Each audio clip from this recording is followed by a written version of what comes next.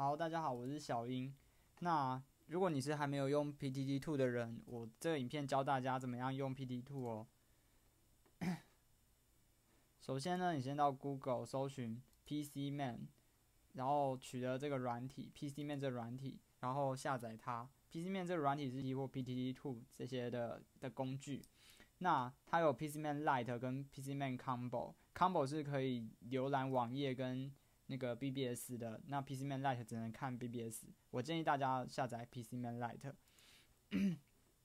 那你下载下来安装之后，你会看到这个黑黑一片的东西，在位置这里输入 telnet TLNET 冒号，然后2条斜线，然后 ptt2.cc 按 Enter， 接下来你就会连到 PTT2 的那个登录的画面。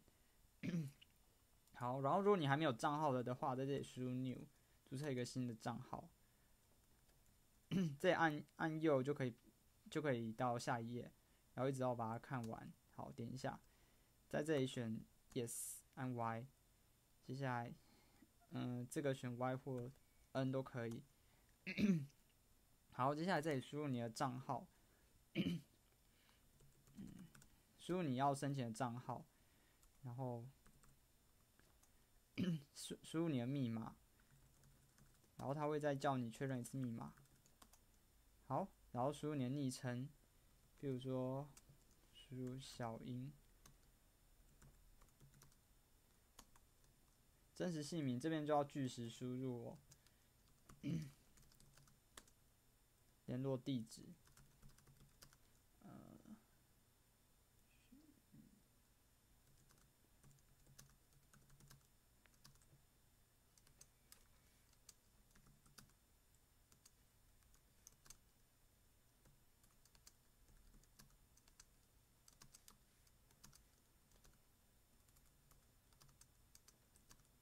好，然后生日，那我据实输入我的生日。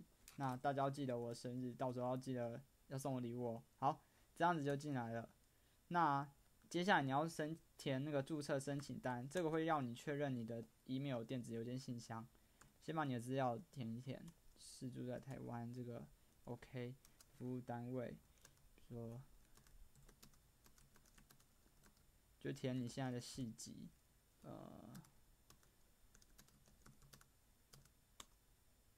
好，住址、联络电话可以填email。好，手机号码，那也可以不填，因为前面已经填进去了。生日，好，正确，也要输入电子邮件信箱。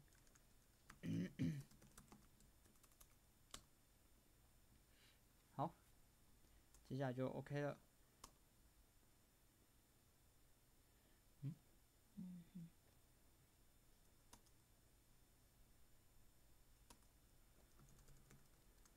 我再输入一次看看。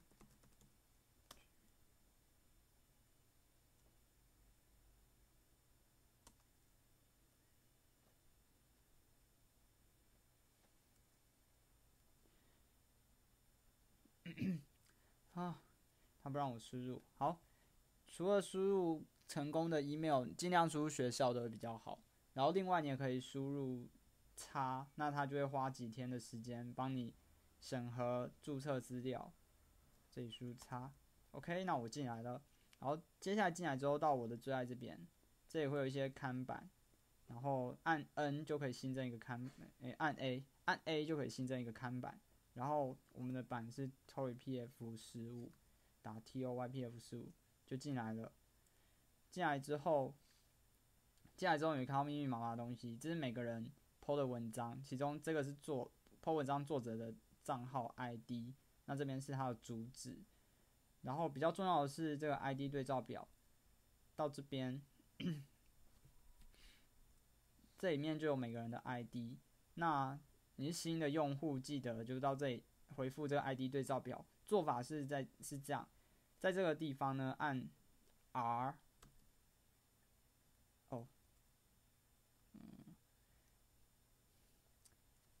说错了，按 Y，